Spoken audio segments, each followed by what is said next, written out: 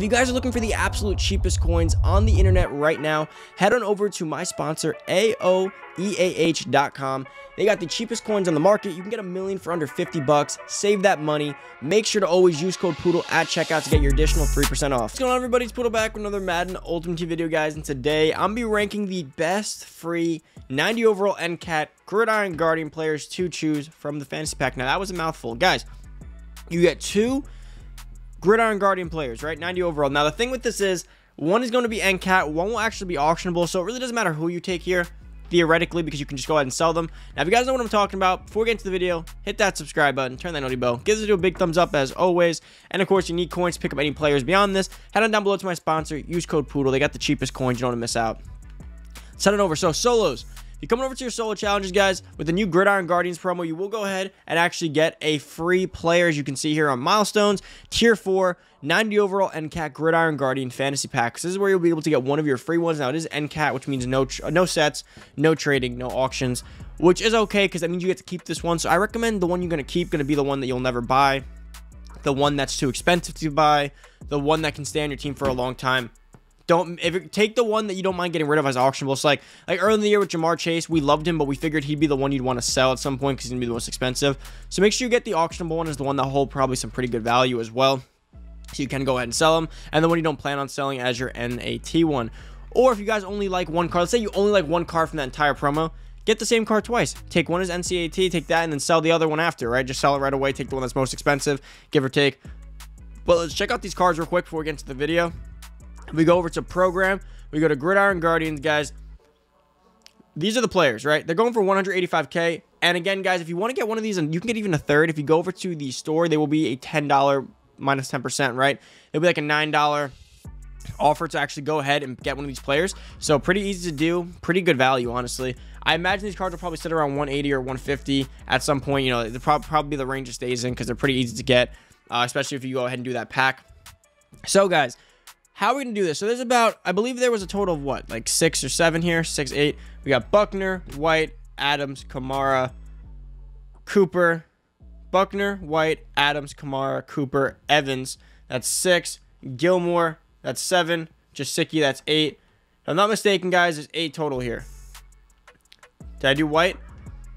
I think did I do White?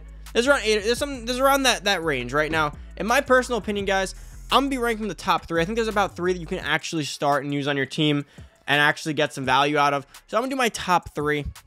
So we're going to get into this. I'm cutting out the rest of them, guys. Now, remember, if these top 3 don't fit into your build, it doesn't mean you have to get them. Some people may, like, if you're a Saints team, I don't have Kamara on my list. I'm just going to get that out there. Kamara's pretty bad in my opinion, but if you're a Saints team, he actually may be, like, the best running back for a Saints team that you might want to use. So he could actually have some value in that case. But I think in most cases, Kamara's just not the guy I'll probably be taking with my pick. But let's fill this out again. Let's just check the price up. 175 for Adams. Let's get into it. So my third overall player on my list that I think that you should actually pick up is going to be Tre'Davious White. Now, the reason I picked him over Gilmore is because if you compare them, he has a better excel than Gilmore, which is a big deal to me. So, only an 87 speed. I'm not a fan of the speed, but he's not horrible, and he's at a depth position, which means if you do get him for free, he can play your cornerback 2, 3, 4, and 5. And honestly, guys, this year zones have been the greatest. A lot of people don't actually like investing in good corners. I know a lot of people who may not want to spend $1 million on, a million coins on a corner or safety if they're trying to get deep burnt anyways or just get manipulated anyways, right? Or RPO glitch. So not a bad guy to fill in your overall spot. Looks pretty cool. Powered up, guys. So remember, he has 88 play rec, 91 man, 87 zone, 89 press. So powered up, he gets 88 speed. With a strat card, you can probably get him up to a 90 speed, 91 excel, 80 jumping, which is kind of low. But he'll get his play rec up to an 89. He has the 90 man threshold. He'll have an 88 zone and the 90 press threshold. So he'll be a pretty locked down man corner in terms of that. So maybe, filter out, do coach adjustments by speed to make sure he doesn't end up on like the Tyreek Hill or any of the, like the fast guy in the other team, right? Make sure that he's not on the slowest guy. But he will be pretty locked down in man coverage. And if you guys peek on down to stats, 70 catching isn't horrible. 85 change of direction is decent. And we check on down, no block shed, no hit power. But overall, he's a standard, well-rounded corner, right? For the most part, can do man, can do a little bit of everything. He'd be my third guy. Like I said, the reason he makes this list over some other guys because he is a depth position. So even if you get him now and he's like your second corner, he can move down to your third, fourth, or fifth. He'll have a spot on that depth chart for some time, and you could always just have him there. Pretty decent to improve your overall at a position where you won't replace him. And it's like, if let's say you take a quarterback, which there isn't one, The second you throw him to your backup, it doesn't help your overall. He will never be used, never be touched. So it's good to have a guy like him there. Number 2 on the list for me is going to be DeForest Buckner. I know defensive tackle isn't a flashy pick, but again, it's a position that people don't really like buying. And sometimes you need certain overalls. Like I need an 87 overall to go ahead and complete one of my Cam Chancellor tokens, right? So I don't want to go ahead and buy certain positions that I'm not using, like an outside linebacker, one of them that I don't actually put on the field. Just, second middle linebacker, let's say I don't put that on the field. But I need the overall, so I have to go spend coins, which I don't want to do either in that sense. So I could just take a DeForest Buckner, make him my first overall, second DT, get me the, if you have a DT already in like the Linval Joseph, you get him and Buckner for free. And now you have 2 borderline, 90 overall-esque helping out overall guys, right? Not to mention, he's pretty good. 70 speed, 84 excel is not bad for a DT. 85 strength's a little bit low, but he gets 88 tackle, 90 play rec, 87 block shed, and 91 finesse move. So he's going to be a really, really good pass rusher. 6'7", 300 pounds. And behind the card, he gets 80 impact blocking, and he gets 87 hit power. So he's not bad. And he doesn't have to be your 1. Again, he's like I said, he could be your 2. He could just be a guy like, no one likes buying the first defensive tackle. No one really likes buying the second one. Let's say you're going to have like a Mean Joe Green in the future, or you end up with the Warren Sapp or something like that. You could put Buckner as your backup and just have him there as a guy who boosts your overall and a guy that comes in on certain downs when people are tired. It's not a bad option. Again, it's depth. I'm going to be honest, the 90 overalls were a little underwhelming, but you do get 2 potentially for free. So if you got it, and you got 1 you really can't even get rid of. So you want to be taking someone that even if you don't like him, they can still benefit your team somehow. And I feel like Buckner is on that list, similar to White. And then the top overall guy, in my opinion, is going to be Jamal Adams, which I don't want to click on that one at the top because then he ends up getting bought out.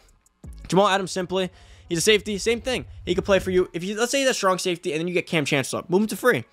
Then you get Sean Taylor, move him to some sub linebacker, and which I think I'd want to play him a sub linebacker. He gets 89 speed, 88 excel, 87 tackle, 89 play rec, 90 pursuit, 87 zone, 91 hit power, and 81 man coverage. Now, what I like about him, powered up, he gets a 90 speed, which can probably get up to about a 91, 92 depending. But 90 speed, 89 excel, he'll get 88 tackle, he'll get the 90 play rec threshold. The pursuit only gets an 88 zone, but he has hit power. So he's going to have speed, hit power, tackle, play rec, 6'1", 213. And he will go ahead and get a decent catching at 70, and he gets a 72 block shed. But in my opinion, I think he's better at sub linebacker. And this is what I'm saying. He has a position where you can move him to Surong, to free, to sub. Put him at sub linebacker. He's going to be a great linebacker. He has good height at 6'1", 213. Very well-rounded. The zone 87 is good for a linebacker, but he has the hip power. He'll have the ability to jump because he is, of course, a safety, and he'll get the animations. And he has good speed at 90. Jamal Adams is a perfect sub linebacker, and I think that's where I'd like to have him on. Again, even special teams, having him as the backup, laying booms, like that's a big thing on special teams, coming in and using that safety and just hitting and destroying the returner. Jamal Adams is going to have use on special teams throughout the year, no matter what, as a backup. He's a 90 overall, and of course, like I said, sub linebacker. He's probably going to be a beast at sub linebacker, 86 change of direction as well. I really think that's where he fits best. So my top 3 overall, like I said, Tre'Davious White, Buckner, and Adams. You got to go with the guys that give you depth. Right now, Evans and Cooper do give you depth, but I just don't think they're usable at this point. We have so many guys at wide receiver that go up to like 93, 92, 91, 90, 90 speed. Cooper and Evans at 87, 88 are just unusable. Kamara at 87 speed is unusable. Gesicki at 84 speed isn't horrible, but I wouldn't like it. So I really think it came down to the, the Gilmores, the Whites, the Adams, and the Buckners.